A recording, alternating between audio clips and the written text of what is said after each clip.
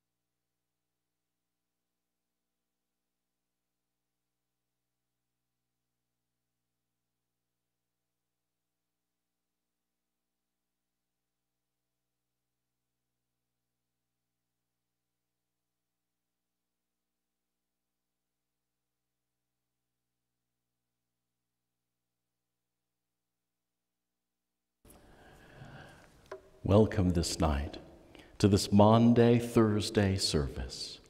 Tonight we celebrate the Last Supper, Holy Communion. And for those of you who are joining us online, I do invite you, if you have not already, to prepare the elements to celebrate with us later in the service. They can be things readily available at home, such as bread and juice. For each of us, I do invite you, if you have not already, to make sure you fill out your Connect card and let us know that you're here with us this day. And if you have any prayer concerns or praises, we invite you to fill them out on the back and let us know. As we think about this time of Holy Week and season, please remember tomorrow night we gather here again to celebrate Good Friday, again at 7 p.m. right here in the sanctuary. And of course, someone asked me tonight, why is Good Friday called Good Friday? Well, in part because of Easter morning. And we begin celebrating 6:30 a.m. for our sunrise service in the courtyard right outside, just next to the sanctuary. And the celebration continues at 8, 9:30, and 11 here in the sanctuary. We do invite you for Easter morning to bring with you cut flowers as you are able. There will be a cross outside that begins barren in the morning, and by 11 o'clock it is filled with creation. Tonight we do invite you to consider the offering. It goes to our higher education scholarships. And so from your giving this evening, those who will be putting in their applications for scholarships in just a few weeks, you will help support that which they receive. And so we invite you to give that to that this evening. And at the end of the service, please make sure to take your Connect card and your offering envelope and place them in the offering boxes as you leave. But as we enter into a time of service and celebration, let us stand, join our voices together as we sing, "Let Us Break Bread Together."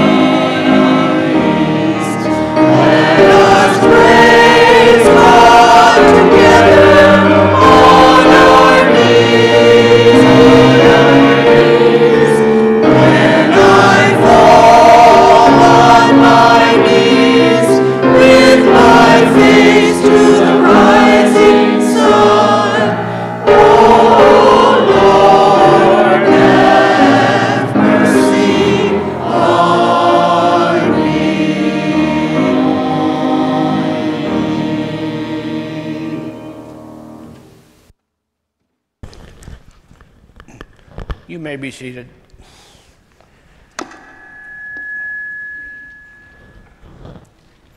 Tonight I'm going to be reading you Psalm 116, verses 1 through 9, and then I will jump a little forward to 12 to 13. Hear now the word of the Lord from the Bible. I love the Lord, for he hears my voice. He has heard my cries for mercy. Because he turned his ear to me, I will call on him as long as I live. The cords of death entangle me. The anguish of the grave came over me. I was overcome by distress and sorrow. Then I called on the name of the Lord. Lord, save me. The Lord is gracious and righteous. Our God is full of compassion. The Lord protects the unwary. When I was brought low, he saved me. Return to your rest, my soul, for the Lord has been good to you. For you, Lord, have delivered me from death, my eyes from tears, my feet from stumbling, that I may walk before the Lord in the land of the living. What shall I return to the Lord for all his goodness to me? I will lift up my cup of salvation and call on the name of the Lord.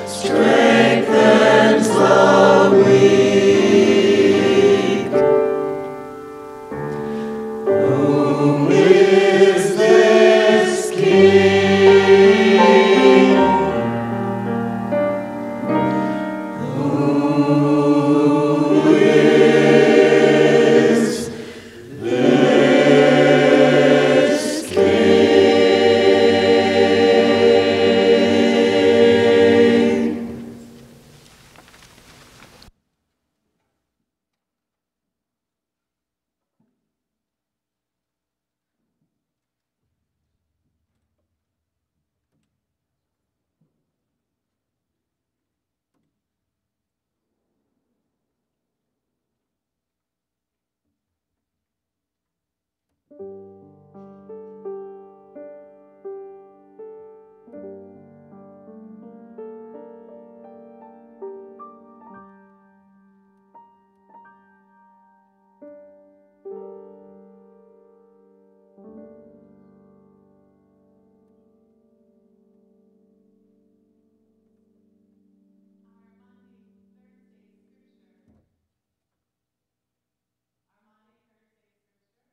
right, one more time.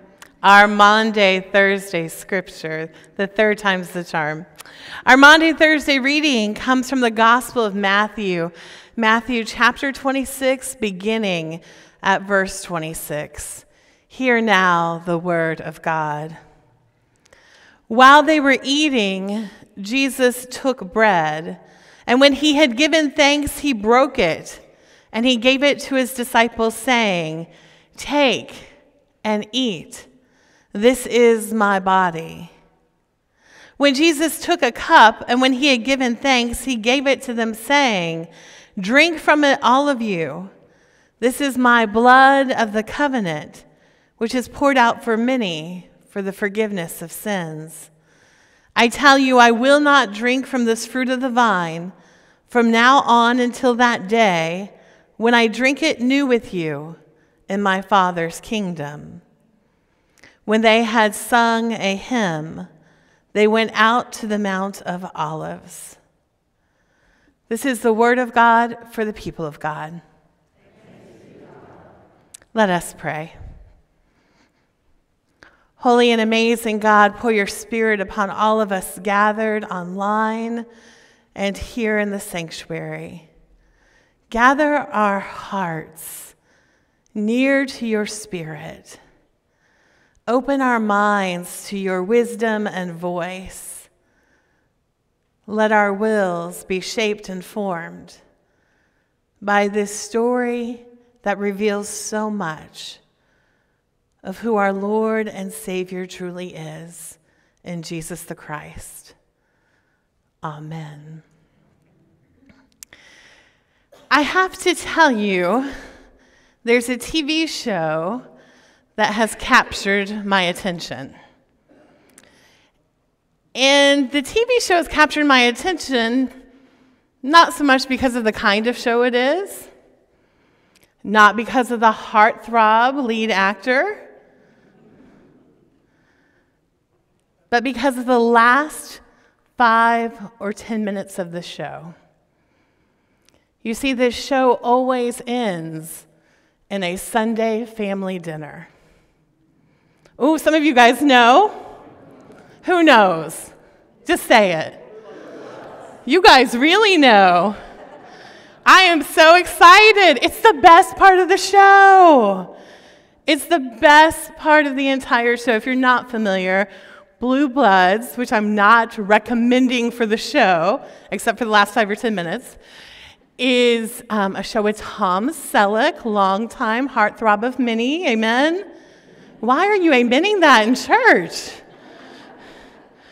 Longtime heartthrob of many, is the commissioner of the police in New York City. His whole family gathers around a Sunday dinner table at the end of every show, and they are a multi-generation law enforcement family.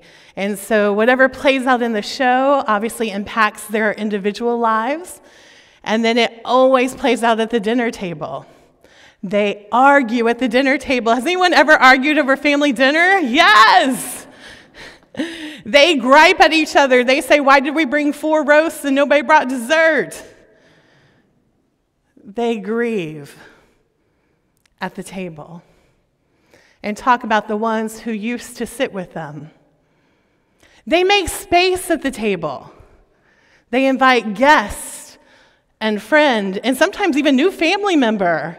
You know those awkward people who marry in? They even let them have a seat at the table. They laugh at the table. They tell stories. They encourage each other. They challenge each other. And they come together as family at the table. And then they pray. They pray at the table. It was interesting. I was reading a little bit about this part of about the show, and it is reported that the first thing they shoot in the show is actually this meal. So when they're doing each episode, they actually literally sit down and eat a meal together while they tape this part of the show, which is the ending of the show. And so they have taped and eaten the meal, and they know the ending of the hope and the coming together, and they know where it's headed before they do all the hard and crazy and stunt-related in-between scenes that get to the end. How interesting is that? A meal to prepare for all that would come until we could be at the next meal again. Sounds like divine wisdom to me, amen? Amen. You see, we are told in the Gospel of Matthew that Jesus would send his disciples ahead of him to go and to prepare a place to celebrate Passover. And it would be this Passover meal, this meal of their faith, this meal of storytelling and of remembrance and of celebration and of thanksgiving that they would gather to. That is the meal of the Last Supper. And the Passover, if you remember with me, is a remembrance of God's great act of redemption on behalf of the Israelites. It's a remembrance and a retelling of God's great work of redemption. It takes us back to the time when the Israelites were held captive in Egypt, when they were enslaved. And God calls Moses and he says, "Go to the Pharaoh and say, 'Let my people go.'" And after some negotiation, some saying, "I'm not going to do it," finally Moses says yes, kind of like us, right? Negotiation, not me. Okay, can I have some help, right? And finally he'll show up before Pharaoh, Moses does, and he says, "Let my people go." And we're told in Scripture that Pharaoh's heart is hardened and he refuses, which then begins one of the worst parts of Scripture, the 10 plagues. You know, hail and blood, rivers and waters, and, oh gosh, boils and bugs and frogs, and I mean, it's really bad, right? Really, really bad. And in between each one, of course, Moses goes back to Pharaoh and says, "Let my people go," and a plague will come, and Pharaoh softens up a little bit, but then he never softens fully and says, "No way, I'm not going to let your people go, and I'm going to treat them even worse," and it gets worse before it gets better. Oh my goodness.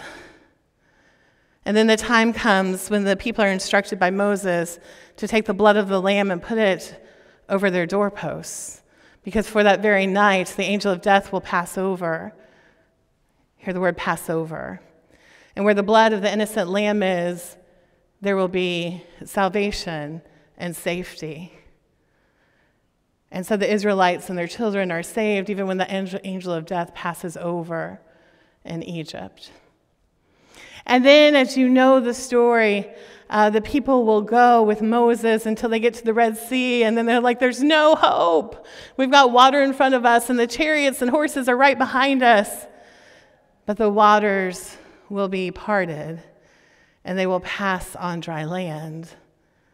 And so when the people sit at the table and they share in the meal, when Jesus and his disciples are at this meal, they're telling the story of Passover.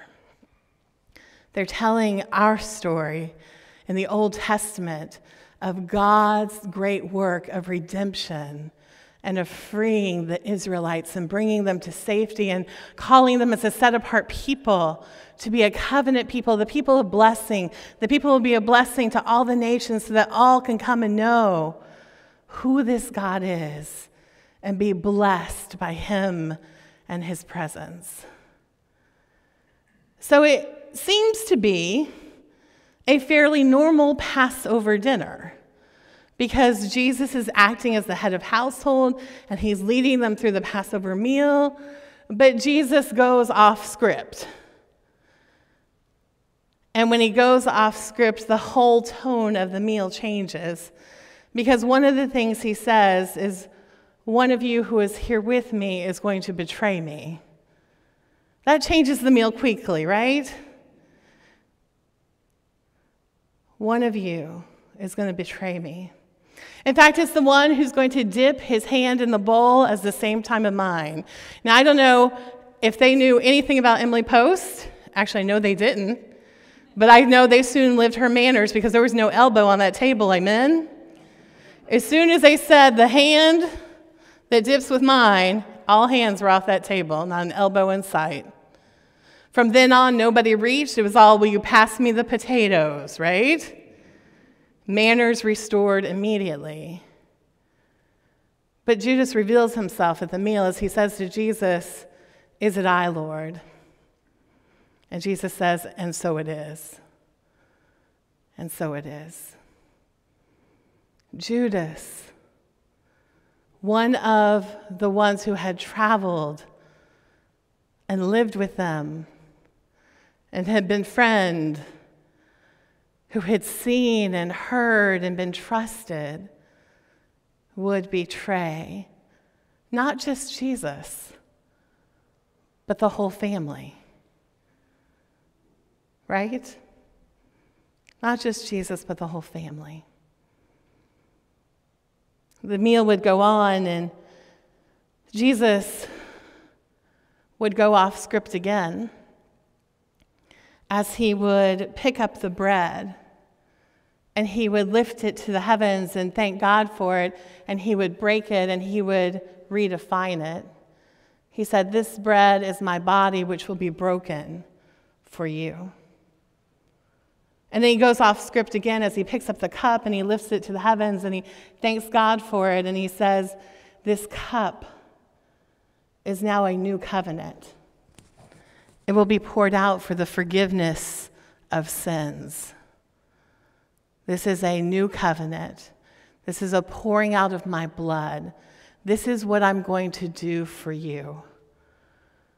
A meal of celebration and remembrance and storytelling became a reporting of a betrayal, and now reveals further that there will be the departure impending of Jesus. This meal is not going according to the holiday planner. And then, near the end of the meal, Jesus will turn to Peter, who I think we very well could say was friend of Jesus. Close companion. And he says, "Peter, you're going to deny me 3 times. And Peter responds and he says, "I will die before I deny you." And Jesus just looks at him, "3 times, Peter, you will deny me before the rooster crows." That very night, Jesus will be arrested. They will already begin saying he should be put to death. And the disciples and followers will scatter in fear. And Peter will be cited by a servant girl, and the servant girl will approach him and say, "Aren't you with that Jesus?" And his reply, "Who are you talking about?" And a second servant girl will see Peter and say, "Aren't you one of those guys from Galilee? Aren't you a follower of Jesus?" And he will say, "And who is that man? Who is that man?" Until a third time, members of the crowd will approach Jesus, or approach Peter, Members of the crowd will approach Peter and say, "Aren't you with Jesus?" And he again will say, "Who is that man?" And then the rooster crows. And with the crowing of the rooster comes the flooding of remembrance of all that Jesus had said and what he had said back to Jesus and what he had meant when he said it. Because he really did want to follow Jesus. He really did want to love him well. He really did want to pour his life out for him. But he had no idea how hard that is to live in this world, especially when the threat is for your very life. When the threat draws near, when the finger's on you, how hard those moments truly are. And we're told that he would weep bitterly. His insides would be turned outside as tears poured from his shaking being. The whole family meal seems to have gone terribly, terribly wrong. Except this meal was said not to just be done once, but to be done in remembrance of me. It's a meal that's to be repeated, and we could very well think there's no way I'm going to show up at a meal like that. That meal's too messy, too dangerous, too many fingers pointing, too many people with problems at that meal. If we didn't tie the meal to Good Friday and the cross and Easter and resurrection, I wouldn't go to the meal either. But you see, just as we needed redeemed and creation needs redeemed, so the meal needed to be redeemed by resurrection and new life. For it to have its fullest of meaning, for it to become the meal that it is today, a meal of joy and of thanksgiving, a meal where we know that we get to show up as sinners because at the Last Supper there were already sinners there. A meal that where we know we can take all the ways that we have betrayed Jesus and still show up. A meal where we know that even though sometimes we deny Jesus in our action or our inaction, in our love or our not love, in our patience or in our lack of patience, can I go on? In all the ways we deny Jesus, we can still show up at the meal because the cup of the new covenant is for forgiveness of sin. Jesus never said, get cleaned up and then come to my meal. He says, come as you are to the table. For at this table, whether you're in a time of denying or betraying or somewhere in between or another issue that we're not even talking about tonight, this cup will be poured out to forgive you. It will be grace for whatever is separating you from the love of God tonight. There is grace at this table. And then along with the pouring out of the covenant would be the breaking of bread. And he would say, this is my body. And it reminds us that at the table, broken people always have a seat. People like us, with broken spaces and broken places and broken hearts and broken spirits. There's place for us at this table. Because God does beautiful work in broken people. In fact, he'll take the broken pieces, and just as God will restore and renew and resurrect Jesus the Christ's body, so that which was broken is alive again, that which is broken becomes new creation, that which is broken becomes our eternal hope, so it is he works in our life to take our broken pieces and to mend us back together. And he'll even use those cracks and crevices and scars that we'll still carry. He'll use them for his ministry. Where we are weak, he will show his strength. Where we've had hurt, he'll allow us to empathize and to sit with others who suffer. Where we've had disappointment and failure and fear, he will give us the assurance of a time that will come, that will be a peace that we have yet to ever know. And so we can endure for a night. We can endure for a day. We can endure till the next time we come to this table. Because at this table that is redefined by Jesus' resurrection, we are also redefined as God's people. Broken people restored. Sinners forgiven. The lost are found. Those without hope can overflow with hope. Those feeling low on love or unworthy of love can have their cup overflow with the unconditional love of Jesus the Christ and be loved in a community. We walk to the table alone, or we sit at the table of our own choice. But once at the table, we are never alone again because we are in a family, much greater than the family here. It's spread throughout the earth and throughout time. Some of it's on earth and some of our family are in heaven. It is a wide and big and deep family of humble people who said, "Who am I without a Lord and Savior? I choose Christ above all else. I choose Jesus above all else. I choose my Lord and Savior because of these next 3 days." Let us pray. Holy and amazing God, still this night, you are the host of the meal. And still this night, you will reinterpret the Passover meal to the meal we call Holy Communion, a meal of thanksgiving, of grace and forgiveness and new covenant and new life. Because of who you are and because of Easter morning, we come humbly, simply coming as we are. And thank you for receiving us and restoring us and loving us. Amen. You can stand if you like. If you want to sing along with us, please do.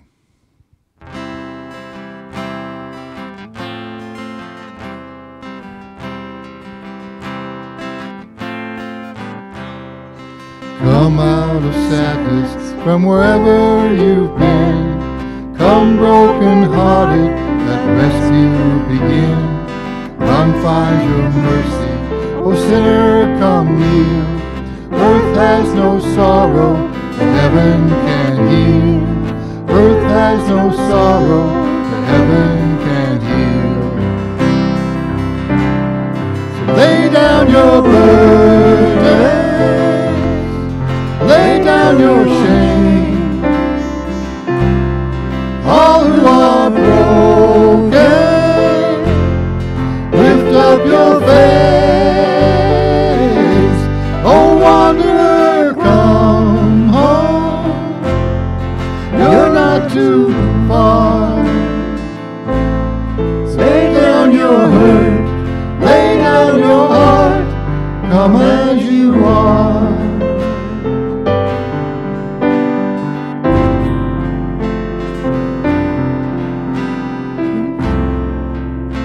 There's hope for the hopeless and all those who stray.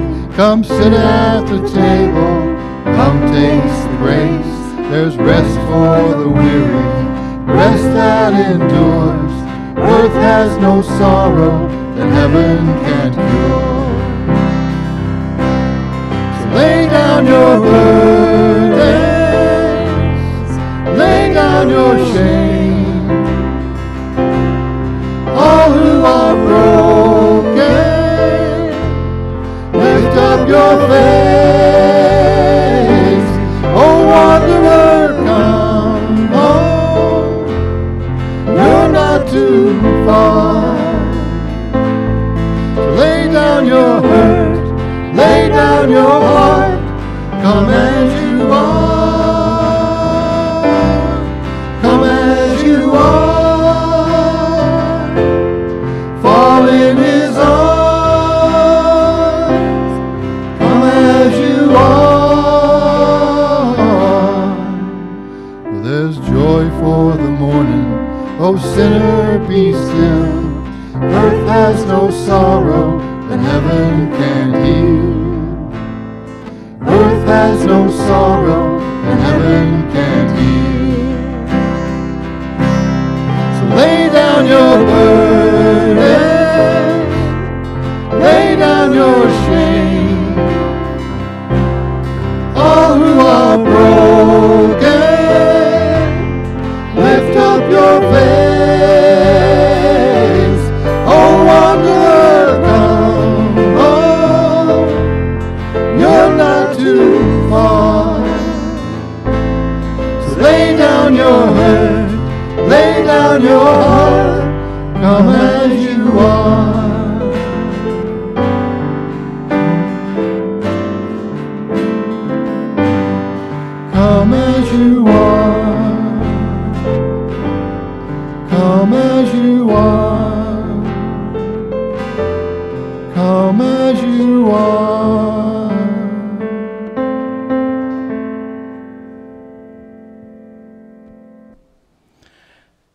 may be seated.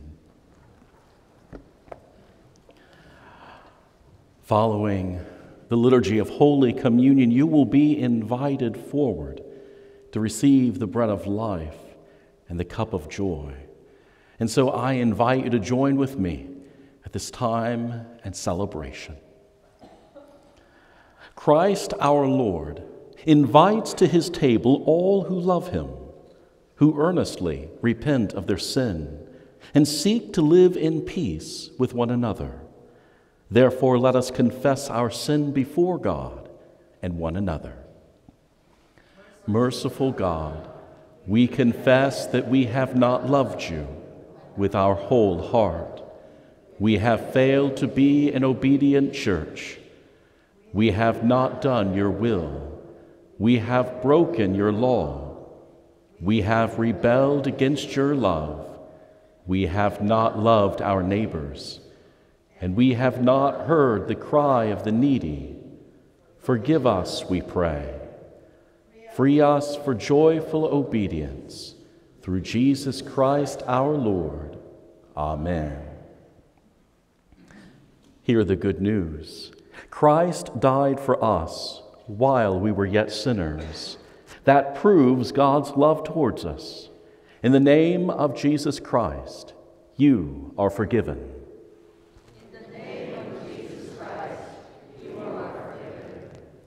Glory to God. Amen. Continuing with the great thanksgiving. The Lord be with you. Lift up your hearts. Let us give thanks to the Lord our God. It is right and a good and joyful thing always and everywhere to give thanks to you, Father Almighty, creator of heaven and earth. And so with your people on earth and all the company of heaven, we praise your name and join their unending hymn.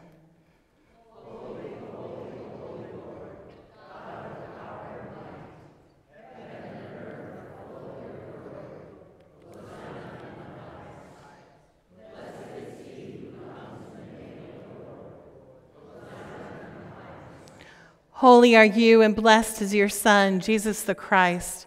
By the baptism of his suffering, death, and resurrection, you gave birth to your church, delivered us from slavery to sin and death, and made with us a new covenant by water and Spirit.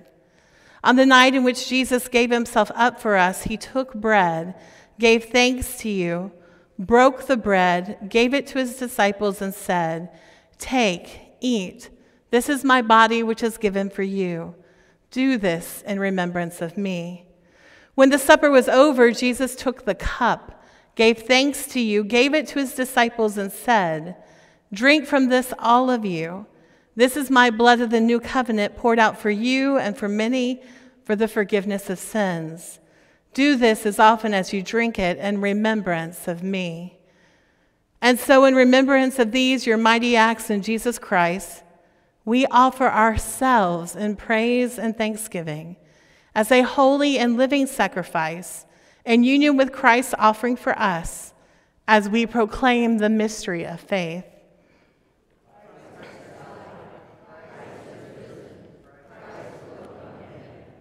Pour out your Holy Spirit on us gathered here and on these gifts of bread and wine. Make them be for us the body and blood of Christ, that we may be for the world the body of Christ, redeemed by his blood.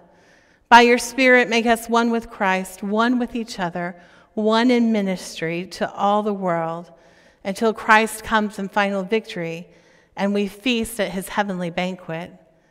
Through your Son, Jesus Christ, with the Holy Spirit in your holy church, all honor and glory is yours, Almighty Father, now and forever. Amen.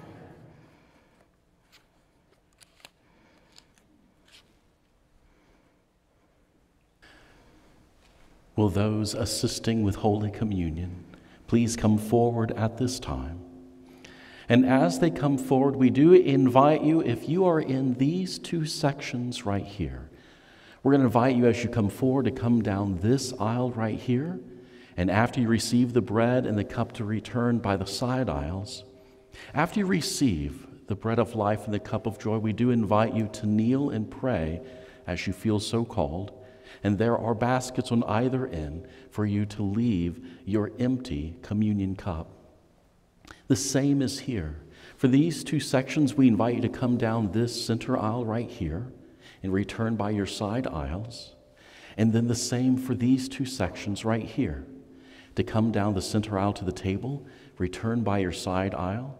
When your communion host, when your hospitality host gets to your pew, that's your sign for you to stand and to come forward. We are grateful for this time of celebration of Holy Communion. I also remind you that as you come forward and receive communion, if you would like to stand instead of kneel at the altar, you may also just stand and pray at the altar. If you need assistance by having communion brought to you, that has already been planned. So as we serve up here, there's a team that will come out if there's someone who would like to be served in your pew. Let us set our hearts on this great gift of bread of life and cup of salvation. Taste and see that our Lord is good.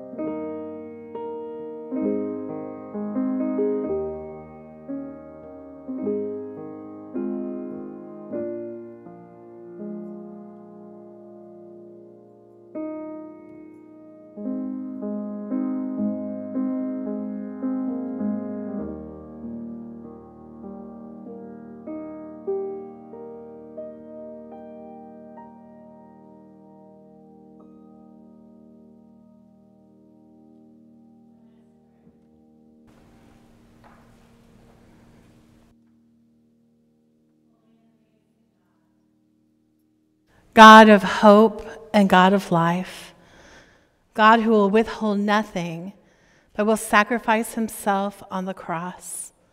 We thank you, we praise you, we ask for more of you. Thank you for healing this family meal and asking us to partake of it again and again and again.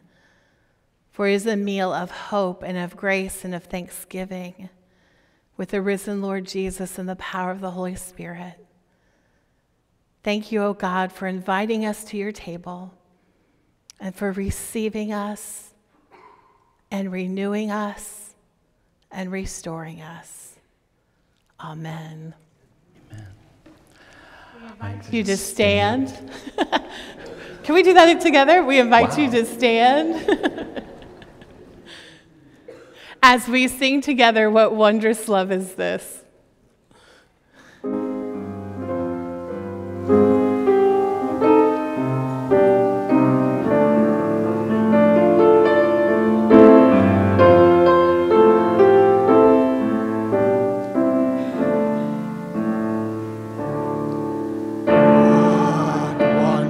Love is this, oh my soul, oh my soul.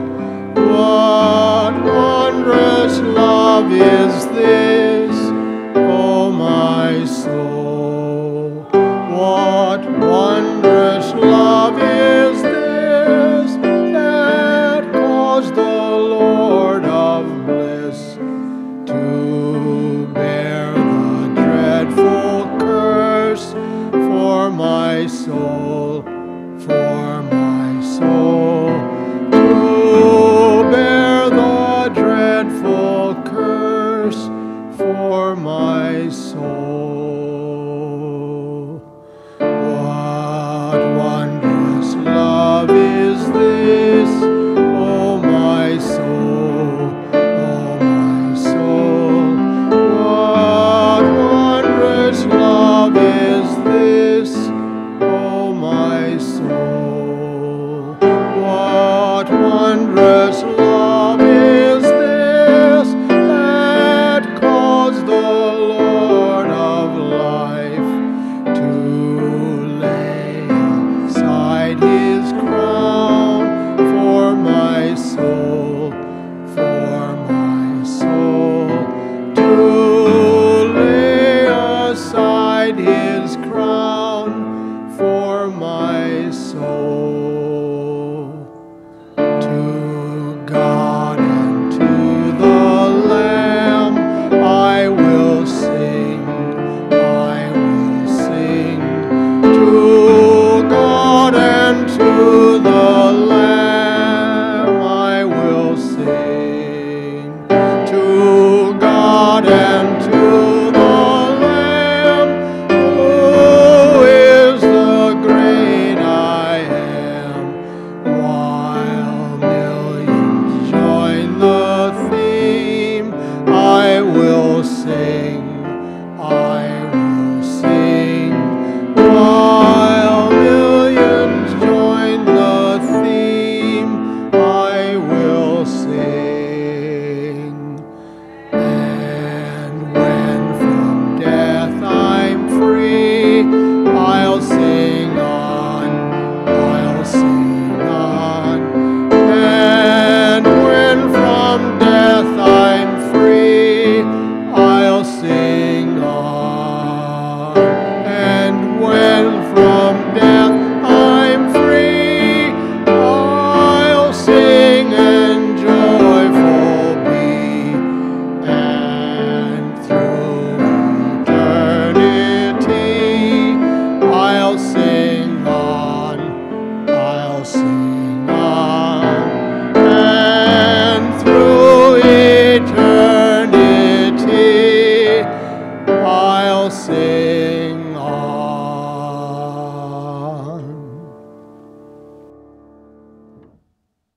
At this time, we invite you to be seated.